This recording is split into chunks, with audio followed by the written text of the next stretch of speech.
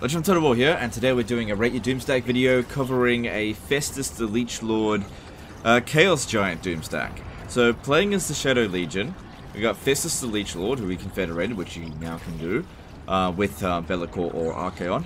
And he's got 18 Chaos Giants and Bilious Thundergruff Chaos Giant.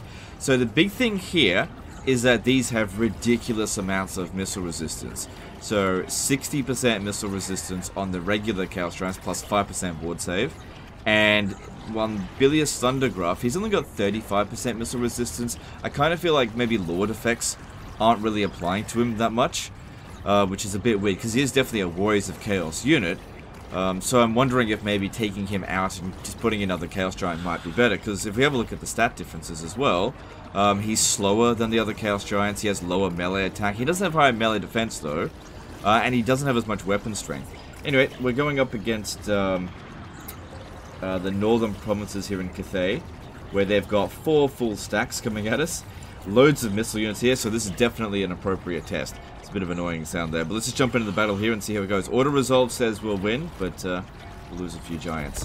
So, giants have been a meme on the channel for a while now.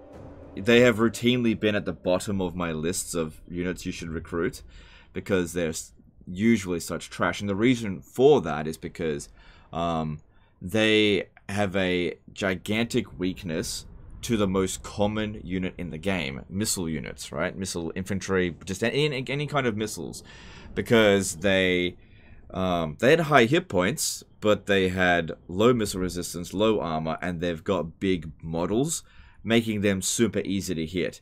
And their animations, you know, they didn't swerve or anything. Like, for example, a Carnosaur is big, but it moves around quite fluidly, making it hard to hit. But giants are stupidly slow and they're quite stationary.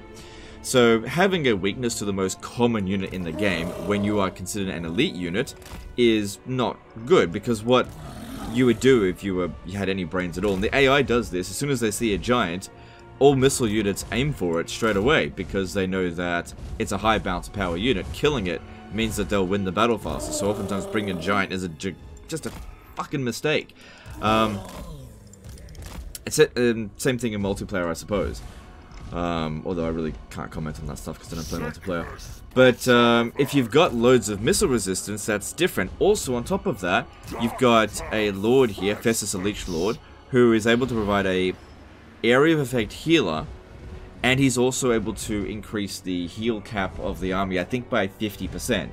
So what that means is that instead of 75%, you've got 125% extra healing, because 75 should be the base. So 75% of their health. I'm just going to get a calculator up on my other monitor here, just real quick, and get a rough idea of how much health they should be able to regenerate, right? So if they've got 12,620 health, right, and then we multiply that by 1.25, they should be able to effectively heal 15,775 health. Now, if this was Warhammer 2, we'd just be able to look at this and see, but in Warhammer 3, I don't know why they did this, they made that hidden for some reason. So giving the giants effective hit points of, hang on, 12,620. Their effective hit points are 28,395, which is pretty bloody ridiculous. Okay, let's send them into battle here and just see how we go. And then, of course, you know, giving them this much. Oh, that's 70% missile resistance. Right, because alright, he's got the Festering Shroud. Now, that item, you have to stay out of melee in order for that to activate, but that's good when we're making the approach there. So they're 75% missile resistant. That's ridiculous. The thing is with the Festering Shroud, though, is that that's an item that provides 5% missile resistance to the army, and then there's this one here, the 10% missile resistance in an area.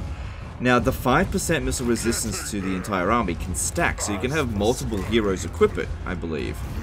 But that being said, at 5% each, you'd have to equip a fair few to get the full 90%.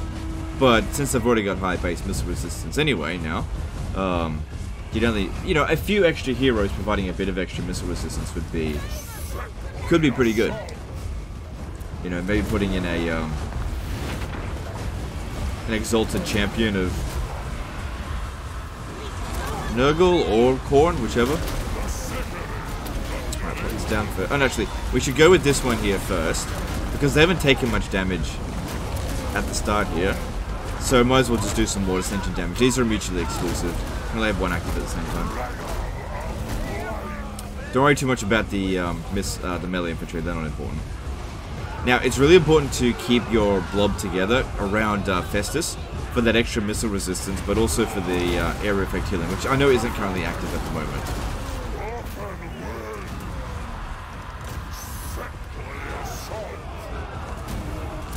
Yeah, people often meme on blobs being like, "Oh, why are you getting to blob? It's stupid." But there's a reason for blobbing. There's a reason for it. It has weaknesses, for sure. You can only hit so many units at a time. But it has a lot of strengths.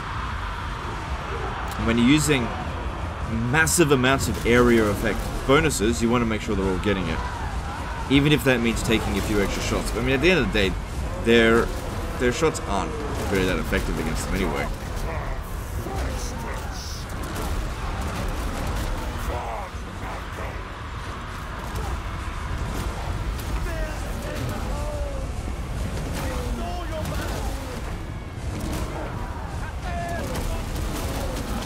Now, another benefit to being in a blob like this... Oh, hang on, I can't resist that. Another benefit to being in a blob like this is that you basically stun lock infantry. Even if they don't get killed by these attacks, they're constantly getting knocked down, and so they're not getting a chance to attack.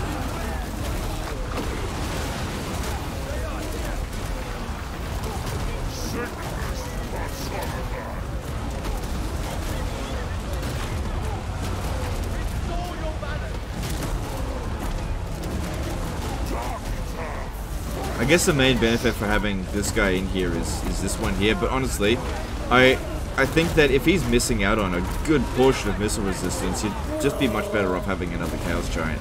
Because there's a 25% missile resistance. No, it's even more than that. It's 30% missile resistance because it doesn't have the ward save there.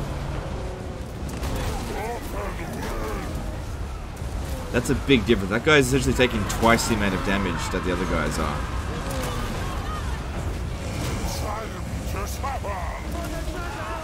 And I just don't think you really need that ability. It's not that powerful. Okay, I really need to get that Iron Hell gun up. It hasn't done that much damage yet.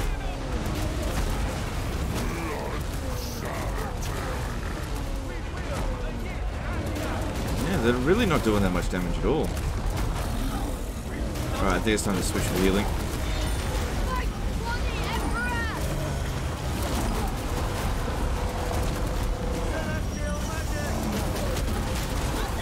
Another benefit of the blob is that you tend to get a lot more evenly spread out damage, making area of effect healing just really effective.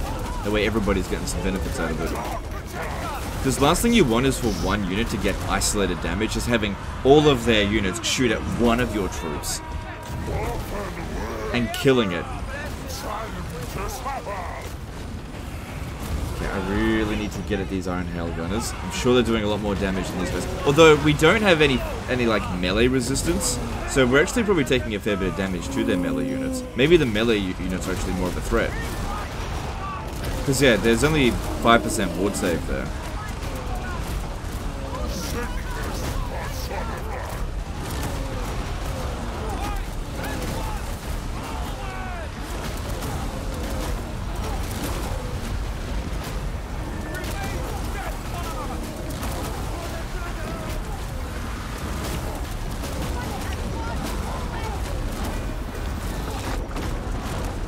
Enemy reinforcements coming in.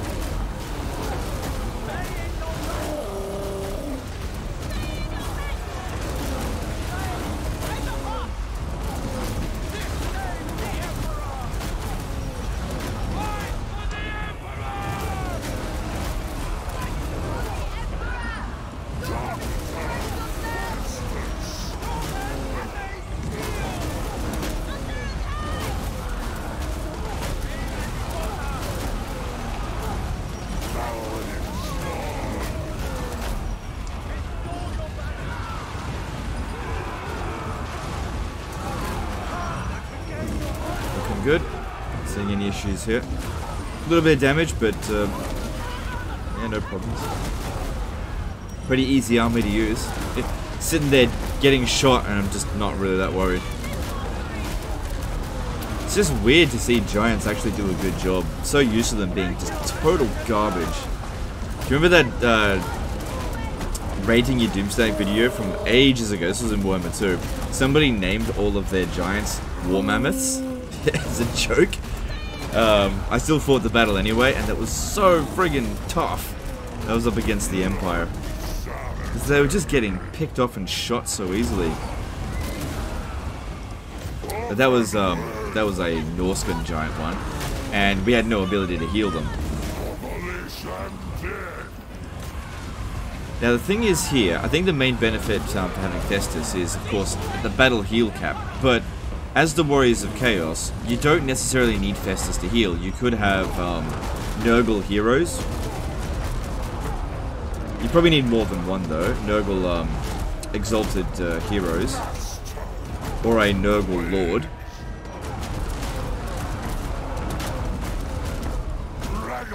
Could provide the healing. But yeah, the battle heal cap is provided by Festus. I'm not sure if he's providing extra missile resistance, so I'd have to have a look at his skill set, because I'm not 100% familiar with all of his skills.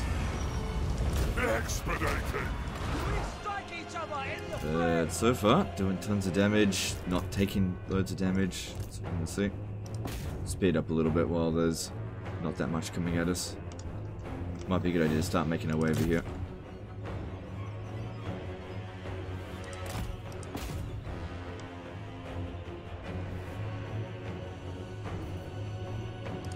Jeez, Festus got a lot of kills from his Mortis Engine ability while we had it active.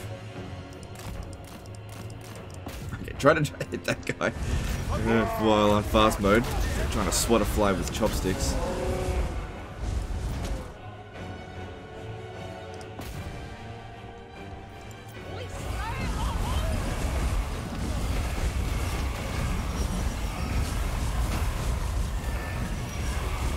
Dirty bastards. As soon as a unit routes, for some reason, single entities just don't connect with them anymore. They just sit there and try to hump them. It's fucking ridiculous. I reckon it was better in Warhammer 2 with dealing with routing units.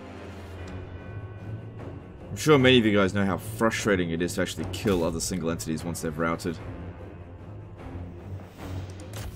It's actually a lot easier if they're unbreakable.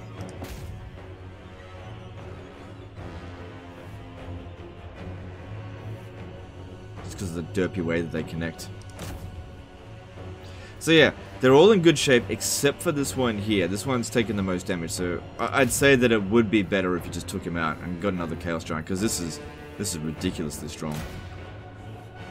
Like, that was 2 full stacks we've just taken out, because they sallied out, so they had 2 full armies to begin with.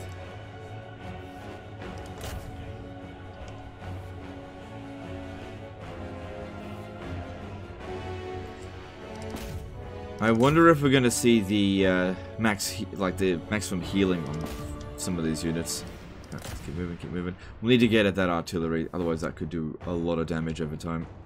It does do flame attack, but we're not weak against fire, although it does slow down our regeneration by a little bit, which isn't that big of a deal.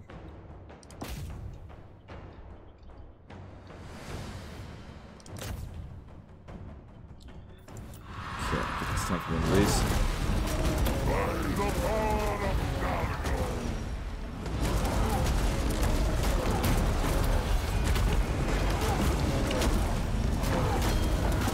Alright, let's switch to...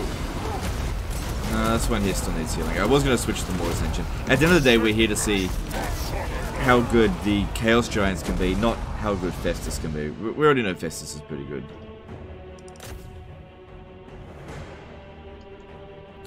So, trying to get over to here. Yeah, it doesn't dish out that much damage. 2,000 is not that big of a deal. It's like 10% of the total health potential of one giant.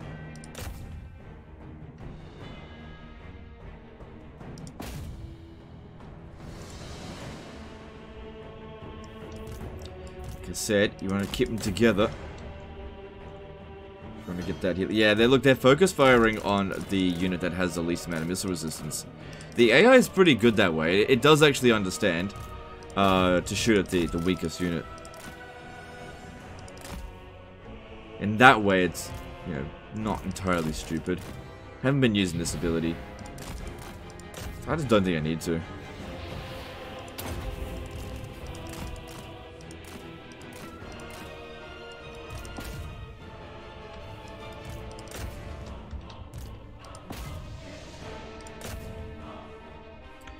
Okay, another big blob coming this way. Alright, bit of a problem when all their missile units are kind of spread out. When they're all just in one area, it's easy to go after them. But we're not suffering any serious damage, apart from the Regiment of Renown, which I'd probably just take out of the army. Yeah, he's a weakness in the army.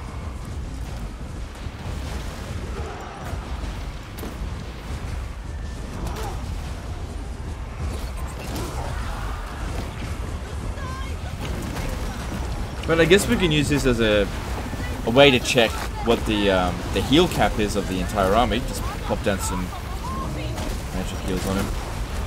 Also got that, should be using it. Oh, I cancelled this.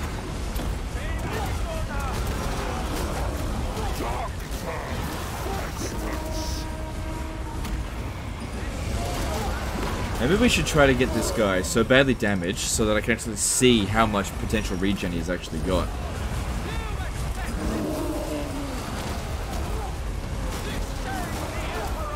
Because we can't see it until that line shows up. So I'm just going to stand here with him and just going to let him tank it.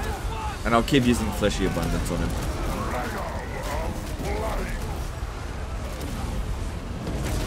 Because remember, this isn't a saving disaster battle or anything. We're here to test this out. I don't know why they made it so that the heal values were hidden. Why they did that.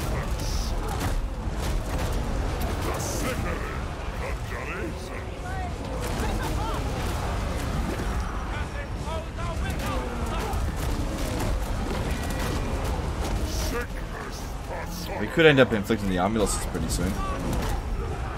Still hasn't hit its max heal cap.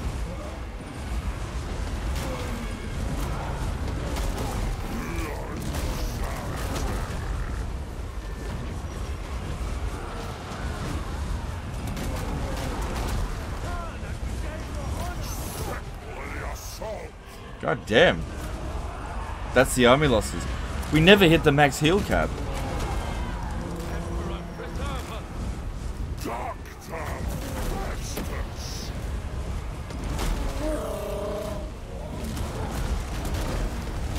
I'm fairly sure this guy here lost more than 125% of his health over the course of the battle. Is there another breakable unit or something?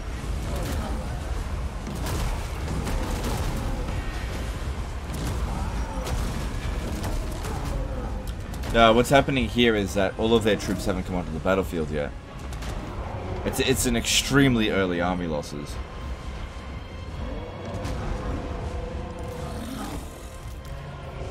Jeez, Festus did 100,000 damage. I only had that on for a short time. I only did a couple of these Blight Boils. Jesus Christ.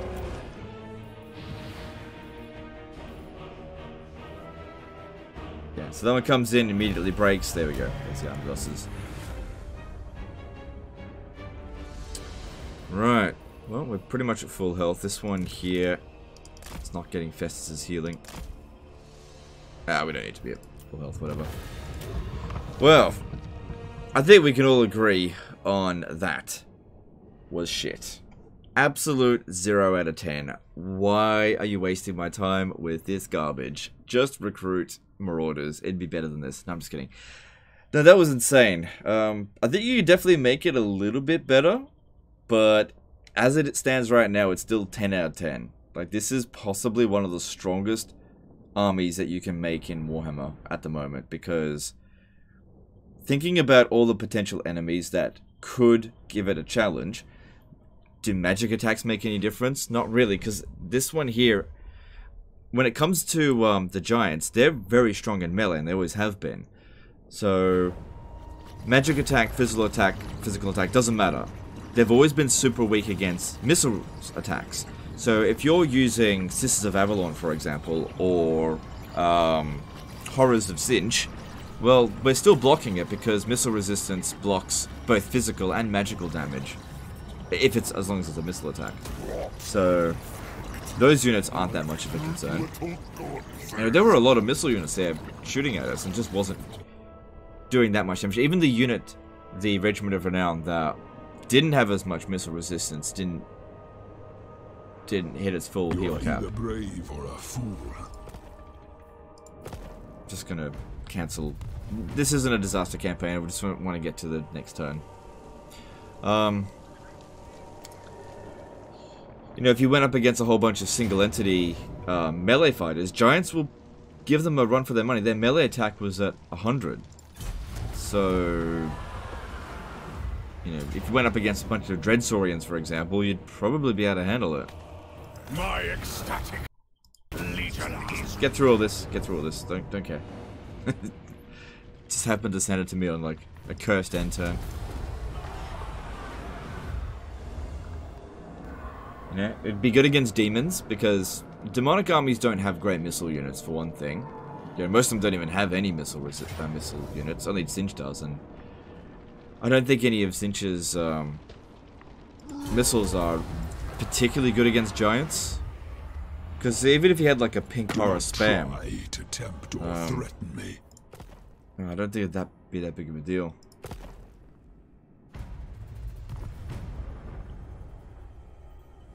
So of the mortal armies, you basically need, like if you went up against something like an outrider spam, you wouldn't be able to catch them with giants. But the thing is, the outriders would just eventually run out of ammunition because of just the ridiculous amounts of missile resistance. All you'd have to do basically is get into a big blob.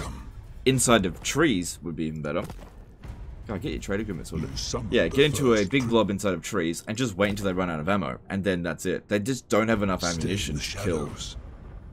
Well, do you know what could give the giants a hard time, actually? If you go into Athaloran, and they have something like Deepwood Scouts or Way Watchers, just loads of those kind of missile units, but they've also got the extra ammunition from their buildings, so if they got like 45 shots, that could give you a run for your money. Damn. Pity is weakness.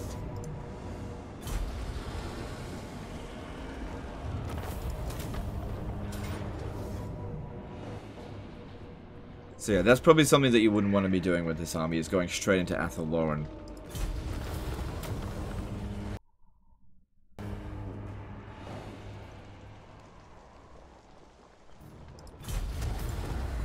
But that's about the only thing I can think of that it would probably struggle with. But again, if you got a couple more heroes and put some more Festering Shrouds on, and got yourself up to 90% missile resistance... Sorry, you'd need 85% missile resistance plus the 5% ward save. Then you'd be fine. Okay, let's have a look here. So we need to go to Nangar, which is over here. Okay, let's have a look. So on the campaign map, these guys here have 60% missile resistance and 5% ward save. So essentially, you know, 65% missile resistance, right? But this guy here has only got 35% with no ward save there. So that's a big difference. Yeah, there's like a 30% resistance difference. I'd just get rid of that.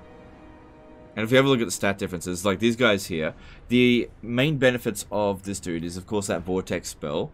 He's got more health, got about 10% more health than the other ones do, and a bit extra melee defense. But he loses melee attack, and he loses speed, and weapon strength. I don't think he's getting the benefits from the Lord skills. Let's have a look at this. So we're starting from the red line here. Yeah, that melee attack and weapon strength. Yeah, I don't think he's getting that because the other guys had higher weapon strength. Freakish mutations. Right, that's where the ward save is coming from, and he's not getting it. Right, so the Regiment of Renown are not affected by at least Festus's red line. Okay, so that's bad. You should definitely take that out then. Dark Apothecary, that's where you've got Battle Healing Cap 25%. Another 25% there, so 50%. That's where I got the 125%, because the base is 75%, and then you add on 50. I think that's how it works, although I somewhat think that the numbers aren't adding up, because I feel like we're getting way more healing than that. kind of feel like it's even higher than that, but I just don't know the actual equation. So feel free to let me know if I'm wrong. That only affects Festus. Alright, so the main benefits of Festus is he's reducing the speed of enemy units so that we're actually able to catch up to them to some degree. And he's providing extra battle healing cap. But as far as area effect healing, you've got other avenues to get that as Warriors of Chaos with Nurgle Spellcaster Lords or Nurgle Exalted Champions of Nurgle, because they've got that. They can have that area effect heal, which doesn't cost Winds of Magic, so that's pretty good. What about your item here, which you don't have equipped, do you? No. So let me just have a look. That wouldn't have made any difference. Okay, let's have a look at your equipment. So you've got Trickster's Helm, Tormentor Sword, yep, Talisman of Preservation. There's the Festering Shroud. So missile resistance plus 5%, all units in an army. I believe that stacks. So how many of those do you have? So that's an enchanted item. You've got 2 of them. So yeah, if you had another hero, you could put in another 5%. Now that might not seem like that big of a difference, right? Extra 5%. But you got to consider this. At the moment, it's taking 35% damage from all missile attacks, right? More or less. If you... Okay, you're at... So you're taking... you're at 65%. So how much more do you need to get to 90%, the max heal cap? So if you're at 65, you need 70, 80... 70, 75, 80, 85, 90. You need 5 more heroes. So if you had 5 more heroes in the army, each with a Festering Shroud, I know this is a lot of extra effort, right? The remaining, instead of taking 35% damage, they would only take 10% damage from missile attacks. Still same amount of damage from physical, from melee attacks, right? But all the damage that we took in that battle was mostly from the missiles, right? They would take 1/4 the amount of damage, effectively giving them 4 times more effective health than what they currently have right here. So that could make a big difference. I'm really nitpicking though, okay? You absolutely don't need to do this. Let's be real, this was a 10 out of 10 Doom stack as it is. I'm just thinking if you want to go absolutely bonkers and make them into a absolutely unkillable machine, then having 5 heroes with that Festering Shroud could make a big difference. Now, let's add up, how is he getting to 60%? How is he doing this? Alright, so he's even got a banner. Well, that one only applies for 1 unit, so let's not take that into consideration. Alright, so you got 60% missile resistance. I think they have 15% base missile resistance now, and you have a technology in here that gives 25%, so that gets them to 40%, right? Then you have 45% from the Festering Shroud. You're still missing 15%, which I'm pretty sure in the Gifts of Chaos, there is an undivided one that provides 15% missile resistance. There it is, there it is. This one here. Missile resistance 15%. So that adds up to 60%. Right. That's where he's getting it from. Right.